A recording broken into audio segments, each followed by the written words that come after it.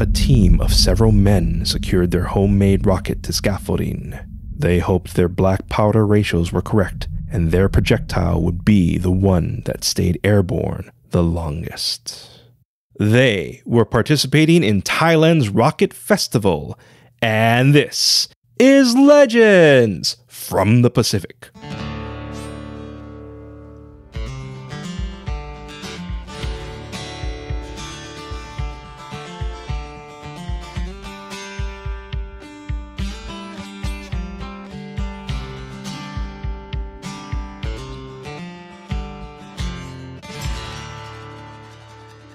Aloha, and thank you for joining us.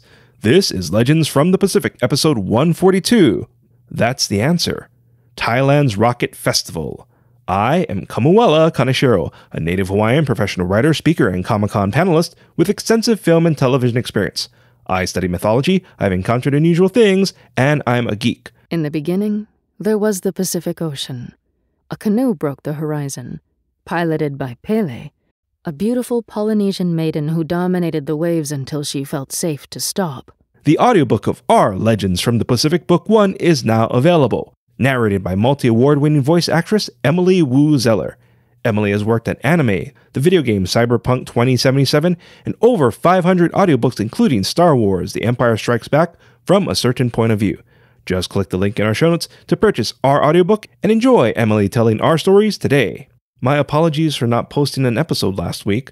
This episode and our Patreon exclusive episode took longer to research. Nonetheless, I feel you'll enjoy this episode as well as our Patreon exclusive episode, which is another story of the Hawaiian demigod brothers Kana and Nihue. As always, I appreciate your understanding and patience. Later in this episode, your featured song in Hawaiian word, but first, let me share with you Thailand's Rocket Festival. As usual, I apologize for any mispronounced names or words and appreciate your understanding. Thailand's Rocket Festival is a 3-day celebration with beauty pageants, parades, concerts, food, and alcohol, though people mainly drink beer. Everything builds to the final day where teams construct homemade rockets. These rockets are usually made from PVC piping and fueled by black powder. The winning team is whoever's rocket stayed airborne the longest. It should be noted, the rockets are equipped with parachutes, which count towards its total airtime. But rockets have exploded on the ground, causing injury. When this happens, the team usually goes into a mud puddle, which is to cool any burns sustained from the mishap. This celebration occurs on the 6th day of the 6th lunar month, which is around May or June, which is telling on how this festival came to be. You see, the festival was to encourage rain and ensure a good harvest. It should also be noted, the festival started before the 19th century version of black powder, so individuals made their own formula, which may have resulted in many injuries. As for how the festival started, there are 2 stories. During the time when Buddha's incarnation was the king of toads, his teachings drew many inhabitants, including the sky dwellers. The Sky King wondered what happened to his subjects. When he needed to walk the land, he discovered they now followed Buddha. The infuriated Sky King stopped the rain. The land dried, and the great Naga, or serpent, ruler of oceans and dweller of the great Mekong River, declared war on the deity. However, Buddha, the Toad King, warned Naga he was no match for the Sky King. Naga didn't care, and with his army attacked. The Toad King was correct. The Sky King defeated Naga. As Naga tended his wounds, the Toad King called scorpions, centipedes, and other insects to cover the ground. When the Sky King needed to walk the land, the creatures would sting, bite, and snap his feet. With nowhere for the Sky King to walk, he made an agreement with the Toad King that the land would be clear for him to walk. In return, rockets breaking the sky would remind the Sky King to send the rain, while flying kites would signal the land had enough rain. In ancient times, a king surveyed the dry land. After mystics failed contacting the Sky King for rain, the monarch believed rockets may get the Sky King to notice the parched lands and send rain. The king sent invitations for a rocket contest. Whoever's rocket reached the highest won half the king's land and would marry the princess. The princess was the most beautiful woman of the land and was secretly seeing a handsome prince. When he told his family of his beloved, they informed him of the contest, and he did not receive an invitation. The prince didn't care and entered the contest. Word of the contest and the beautiful princess spread throughout our realm and the underworld, where a Naga prince, desiring to see the princess, took the form of an albino squirrel. When the princess learned of the contest, she was torn between the love of her prince and her father and the parched lands. She agreed with her father's request to marry the winner and wished it to be her prince. As the king started the contest, the princess's beauty drew the Naga prince closer.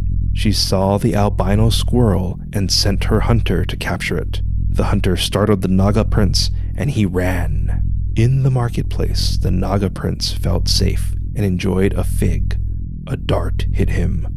As he lost consciousness, he wished his squirrel meat would fill several carts. The hunter retrieved the squirrel, and the albino squirrel was dead.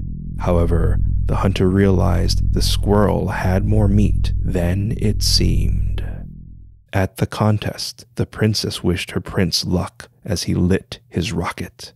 It misfired, and the princess held her tears. As the next contestant readied his rocket, the prince mounted his great horse and raced to a renowned mystic. When the contest ended, a winner was announced. However, he was a relative of the king, and the wedding was cancelled. The princess cried with joy and wished for a way to contact her beloved. Before the crowds dispersed, the hunter got everyone's attention. He apologized to the princess for killing her albino squirrel, but it produced several carts of meat, which was shared by all except widows, for it was the custom. As the contest results spread across our land, the Naga prince's death spread across the underworld. His father, the Naga king, was infuriated and cursed all who ate his son's meat. Meanwhile, the prince stopped his horse outside the mystic's home. "Greetings, young prince," the mystic approached. "You knew I'd come," the prince said, "and know what I wish to ask of you." "Yes, young one, which is why I greet you before you dismount. While the contest is over, the king refused your princess to the winner. She remains unmarried.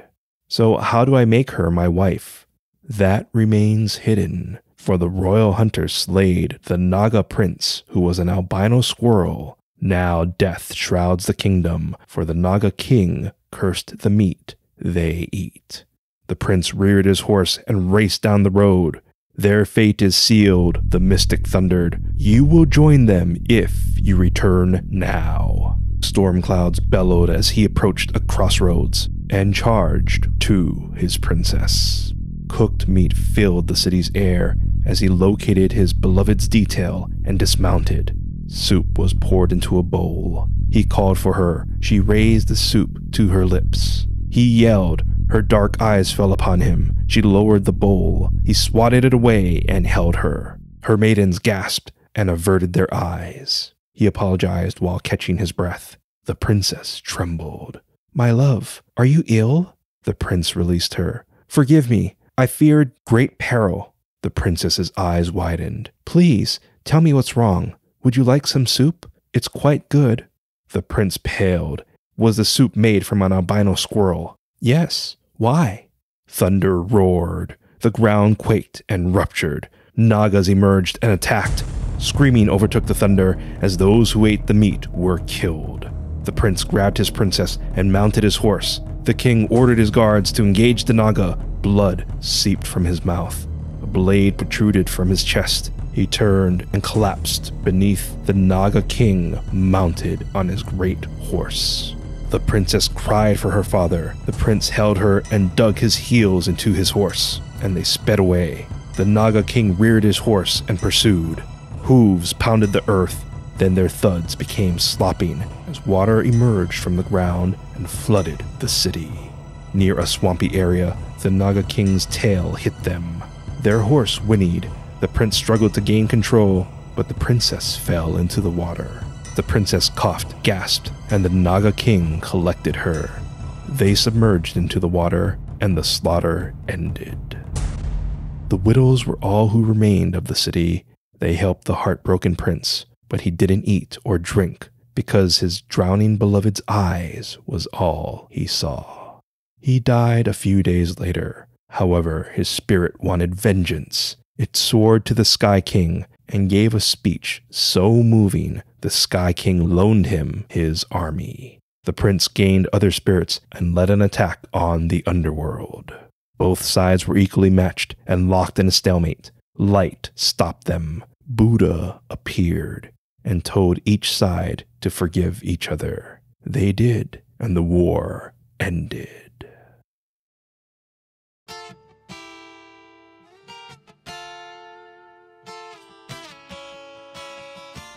Okay, a few things about our second story. Some versions state after the war, no one really knew what to do with the princess's spirit, so she remains in wait until a heavenly being, possibly Buddha, determines her spirit's fate.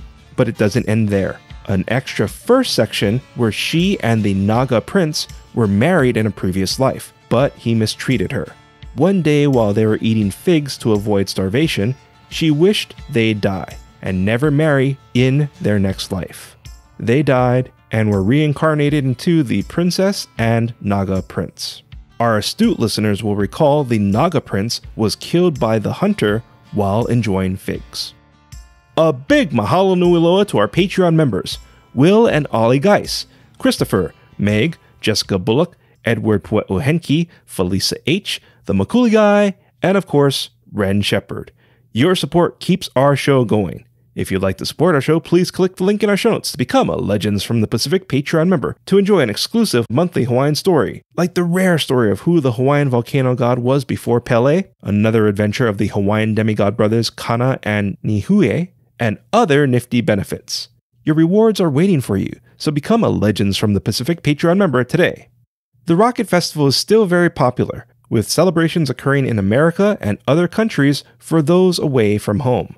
Rocket Festival artifacts were displayed in 2005 at the Smithsonian's National Air and Space Museum in recognition of this rocketry custom, which has lasted over thousands of years. And our second story is a very popular tale which has been retold in media and became a movie. Also, the city sunk by the Naga King became Thailand's famous Red Lotus Lake.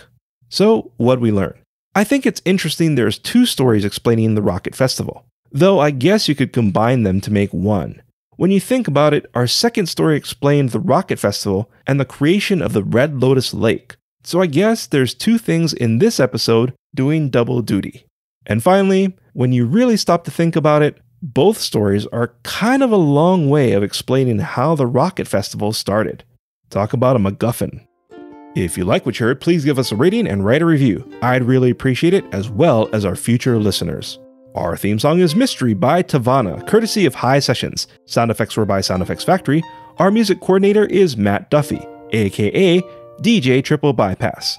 Links and show notes can be found on our website, legendsfromthepacific.com, including a link to your featured song, which is Don't Stop Me Now by Honoka Katayama, courtesy of High Sessions. Legends from the Pacific was written, produced, and edited by me, Kamuela Kaneshiro. I also wrote our original stories. Your featured Hawaiian word is ka'olele. Ka'olele means rocket. An example of ka'olele is, a Guardians of the Galaxy member could be named Ka'olele Raccoon. Once again, ka'olele is Hawaiian for rocket. I'm a ka'olele man. Or I guess I could say, I'm a ka'olele kane. And I think it's gonna be a long, long time. Thank you once again for listening. Hope you're enjoying Futurama's return on Hulu and Barbenheimer. Mahalo and a hui ho.